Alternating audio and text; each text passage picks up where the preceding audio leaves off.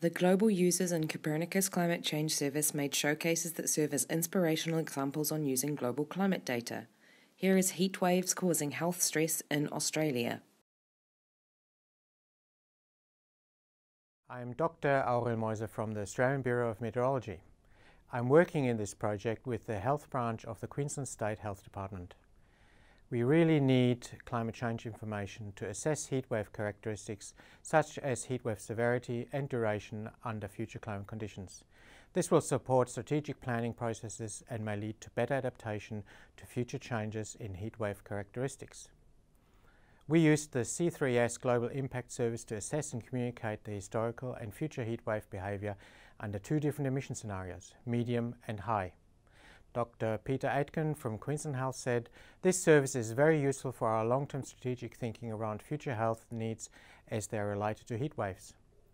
We use daily maximum observations and climate models to calculate the excess heat factor, which is the current Bureau of Meteorology operational heatwave metric for future scenarios. The results showed that future heatwave severity is strongly increasing. The strongest increases are along the east coast and southern Australia. Heat waves are projected to occur more often in the off-seasons, that is spring and autumn, especially in tropical Australia. State health services need to prepare their responses to heat waves not just in summer in the future. Queensland Health can now incorporate these findings into their long-term strategic plans on heatwave response. Easy access to this information via the 3CS allows for our local stakeholder to continue to explore future heatwave characteristics and use this information at any time.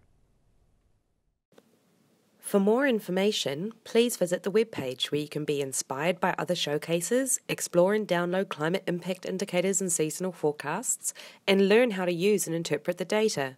Thank you for watching.